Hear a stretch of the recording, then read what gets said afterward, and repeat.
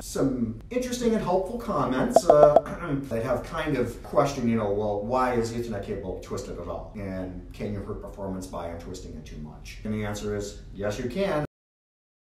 Cable jacket is all the way above the golden contacts. We're going to test it.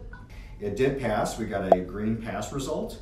This is a really good patch cord, and it's one you would trust in your installation. The maximum amount you may have.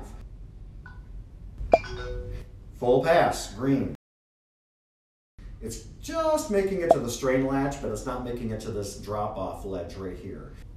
Generating diagnostics. Ooh, the cable failed. And so why did it fail?